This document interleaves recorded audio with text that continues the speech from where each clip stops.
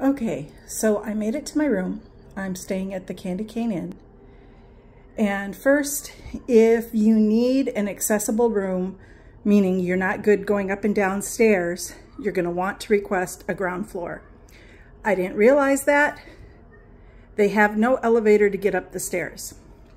So you will have to bring everything that you have up and down the stairs. If you have a scooter, they hold it in the front office for you overnight to charge it as well. The room is nicely renovated. I'm gonna turn the lights on back here. Cute little bathroom area, refrigerator, lots of towels, nice size bathroom.